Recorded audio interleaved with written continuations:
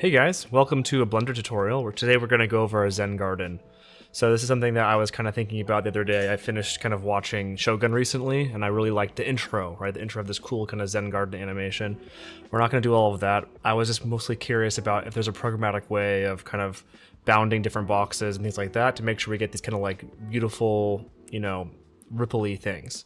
So first things first, you always want to make some reference, right? So I went in here and I kind of just pulled some different Zen gardens. So we like these like concentric circles. This is something you can do, but the main thing to notice is see how they have kind of the rocks are raked a certain way, then around certain objects they kind of get these rings around them, right? And we see that here. This is the Shogun intro, right? These beautiful curves, quite nice. Here as well, more Shogun, more Shogun. Fun boat thing would be kind of fun too. Maybe that'll be a different project. So get your reference, get an idea of what we're trying to do. That helps kind of break the task into smaller pieces. So we're gonna make a new geonode system. Boom, easy. And then we don't care about the cube. So instead what we're gonna do is a grid, right? So the grid's gonna be the main thing for doing basically the Zen garden plane. But it's, remember that we're basically going to be displacing based off of the geometry. So we're gonna pump this up a lot. So 30 for now, we can always increase it later. Sometimes I do this to make it a bit more consistent and you can pull it out as a driver if you really wanted to. So that way you make sure it's even. Yeah. Anyways, so cool. We have our grid. Now we gotta make sure we can actually make the zones we talked about. So we have to make the grid and the geonode system here. So we can say geonodes. We also need to make the collection of rocks or the objects. So let's just do a cube, scale it down a bit, and then make another cube, and then just combine them both into a new collection. Let's say rocks. Cool. Let's make this a bit smaller. And then there. Cool. Nice. We have this here. Now we're just going to click and drag and pull the rocks in. Right here. Boom. Now, it's important to always remember to do a couple things here. Make it relative, and also this is instances, but we got to make sure to realize geometry. Realize instances. Boom. Nice. So now it's real geo. Okay. So how are we going to get this like wave texture, right? So there's a wave texture. Easy. Nice. So we can look at this and we can maybe view it off of this. We're seeing this. Okay. It's like it's not displacing how we would want to expect. Not displacing. We're not getting the visual of how we want to get it for the actual curves. So what I saw we had to do was actually capture an attribute and then get the position vector and pop that in here. Watch. Now it's X, but I think if we do this, I could have sworn this happened. Maybe I made a mistake. Face? No. Wave texture, it's factor maybe? Nope. What are we doing here? No. Point maybe? Let's see. Ah, there we are. Because now it's evaluating based off of all the points on the plane. So I guess what is the difference on these two? Let's just check. Cut. I guess it's the same. Whatever. I think it's still good to have clean attributes on this. Maybe it's important, maybe not. Feel free to pop off in the comments. That's okay. Cool.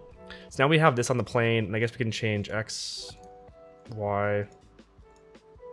That's weird why this was working now and before it wasn't. Interesting. Oh, it's just a point. Yes, we had it on edge. Oh, ooh, edge is kind of nice too, actually. Anyways, let's just stick with point.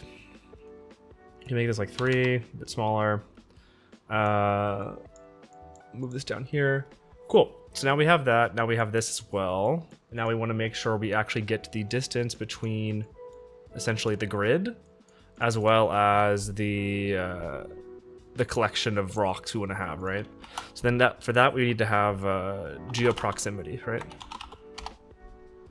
Now this is something I always forget. I always kind of mix them up. Like, should it be the proximity of this or that? But we're taking the proximity of this geometry, so this geometry right here, and the positional data of the thing we're caring about to like evaluate essentially. So then we're looking at this, and if we go boom, now we see these nice rings off of the distance. So then this is kind of frustrating. We always have to do this, but so like we see this here, we can verify it's working. If we grab this and move it over, we click back in and click on the viewer, and there we go. We can see that it's actually being evaluated correctly. Nice. Okay, so now we have this new positional data. What we can do is then also use the same kind of exact same wave texture and pump it in as well. So this will make those rings. Put it into the vector. So now it's going to make this data go into there. So then we can see, and nice. Now we're seeing the rings as we would expect. And again, we move it, click back in, view, nice. We see the rings shift. Okay, we're basically done now, right? Now we have to just mask these effects together to make sure we can toggle between this and that depending. Okay, so we have the rings and we have this. So what is the main thing we can do in order to kind of like see the difference between the two? We have the distance here as well. So this can be a zone. So if we do a greater than, nope, it should probably be a math greater than, but I guess this might actually work. It's all the same because it's still a logic thing. So we can say greater than, I don't know, 0.2 seems reasonable. It could even be less depending on how far you want the rings to go. And I think also too, these scales should also be the same number. So we're gonna make this called ring scale, right? This was at 3, and we're gonna pump these the same. That way these stay the same.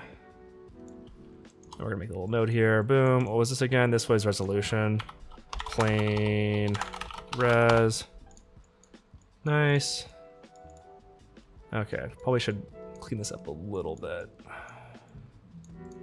Okay, this is plane rings, rock rings. Always important to clean that up a little bit to make sure we know what we're looking at. Okay, cool. So we have this mask here. Remember, 1 is white and 0 is black. So this would be the mask for these rings here. So if we take this value and multiply it, so math, whoops, math, multiply, take this factor and this should mask correctly, boom, nice and easy. Why is this? We can see this later, I guess. I don't know if the details, that's fine. Phase, distill scale, that's fine, okay. And then we're gonna take this, and we're gonna do less than, so it's the exact same thing. Pipe this in. We can pull this geometry as well. Make sure, and it should be exactly correct. 0.2. But I think it'll just work. I don't know why it's not visualizing correctly. That's okay. Then we're gonna math here, this, and this. And we need to have this. Yes, there we go. So now we have our 2 masks right here. If I can clean this up a tiny bit, boom.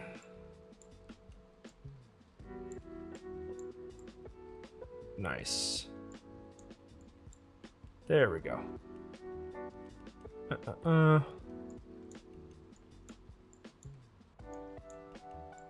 Nice.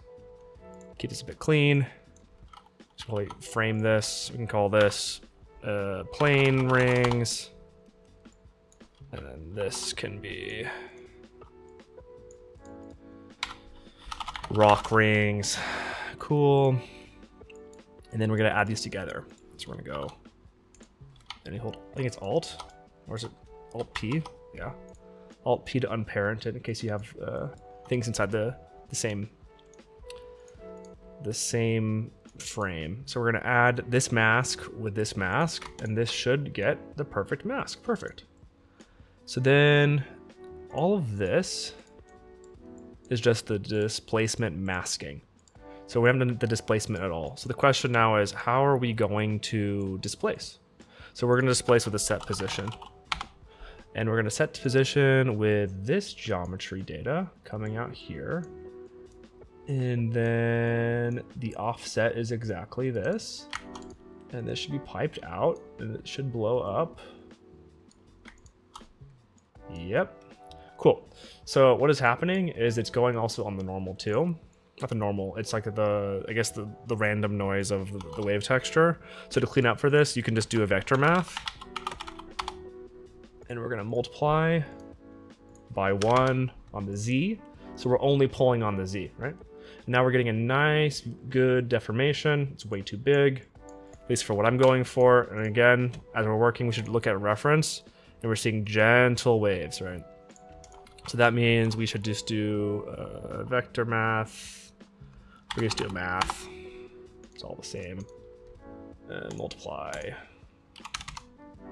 Actually, is this the same? No, it's not. We do every single axis at once, so we should scale. Boom. And maybe like 0.2. How do we feel about that? It's a bit much. 0.1. That seems reasonable. And then also if you increase resolution, you're gonna get better kind of curves on everything. And at the end, we're gonna do a little trick to make sure that we get the resolution down to make it faster to actually render this if you have a worse computer or whatever. So cool. So now we have basically the basic effect. And we can check to see how it's working. We can grab the little box, move it around. Ooh, yeah, buddy. We pull it up, we're seeing nice little displacements. We're seeing kind of things move around. We hop into edit mode of this puppy. We grab a face, we extrude. We bevel an edge, right? Everything is adjusting real time because this is a programmatic procedural effect. Nice. So the easiest way of cleaning this up and making sure it's gonna be super simple is just to do something really easy. So what we're going to do is we're just going to do a blur attribute. But we're first gonna do a little set position. Not set position, yeah, set position. And blur attribute. We're gonna pipe that into the position. And the value is gonna be the position. So basically we're saying make the position, I think. That's what it's basically doing. Make sure it's a vector. And then we're gonna just soften it up a little bit. So we can go like maybe 3 iterations. But before we do this, we're gonna do a set shade smooth here. That helps a lot too. And then we're also gonna do a subdivide mesh. So we're keeping that extra geometry from before, and we're gonna divide it 2 times. It's a lot. But then we go back here. 25, who cares? Nice. So we halved the resolution here, then we doubled it twice. So that is kind of how we're keeping the amount of verts reasonable. Whoops. So let's see. Yeah, I think it looks good. So if we don't have this, we mute the node. It's gonna be quite rough. We have it turned on. We get nice curves. It's looking pretty good. If we want to change the ring scale, we can do this to make it even less. But I think 3 is okay. And there we go. This is the basic effect. And then to clean it up, you probably should set up material. Let's just call this material. And we can go to shading.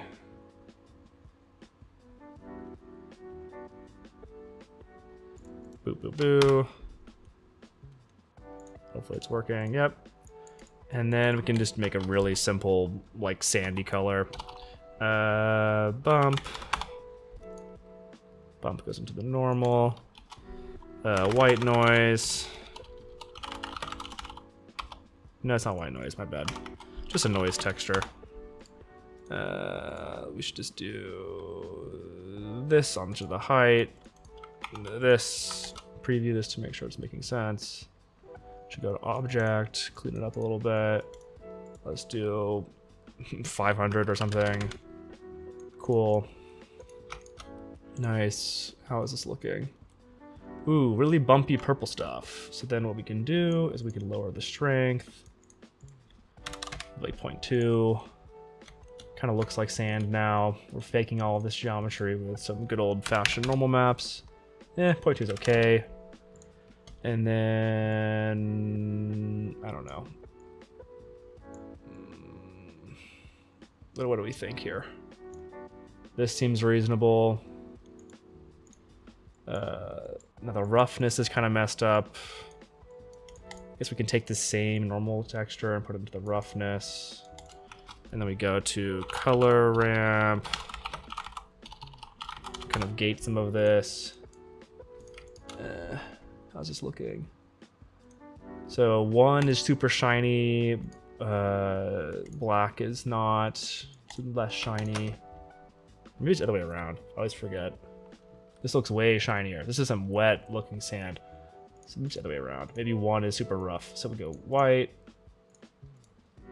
All the way. Boom. Pull this down a little bit. Yeah, this is looking more soft. Nice. Nice. So this is like just really quick. And then we can probably map this same thing into here, into the color. And then we probably should change these a little bit. So like this, maybe.